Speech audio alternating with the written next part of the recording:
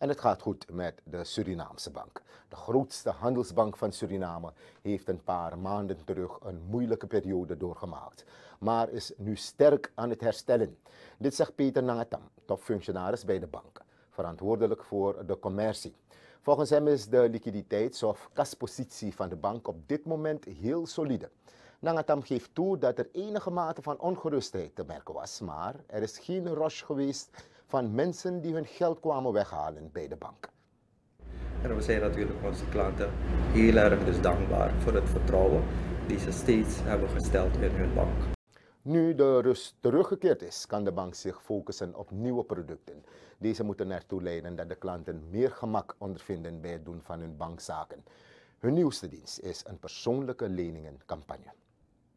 Die gaat over een week ongeveer van start. Daarmee kunnen mensen natuurlijk een voordeel doen. Maar in de toekomst of in de naaste toekomst gaan we een aantal zaken ondernemen die toch wel het gemak voor onze klanten zal vergroten. Ja, want we horen een heleboel mensen klagen, ze komen niet uit, het leven is moeilijk. Sparen mensen nog steeds of doen ze nog steeds veel leningen? Kunnen ze dat nog doen? Nou, in feite het sparen dat gaat nog steeds normaal door.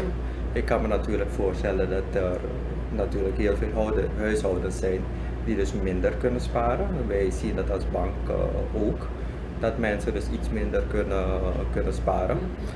Ten aanzien van leningen, ja, de bestedingsmogelijkheden van ieder is natuurlijk een stukje minder geworden. Dus ook lenen gaat natuurlijk ook een stukje minder gemakkelijk voor mensen, want alles is natuurlijk ook een stukje duurder geworden. Maar de DSB gaat de mensen tegemoet komen, zegt u? Nou, bij de komende campaign hebben we natuurlijk een klein rentevoordeel en daarmee komen de mensen zeker tegemoet. Aldus Peter Nangatam, dat is me net doorgegeven, dus geen Nangatam.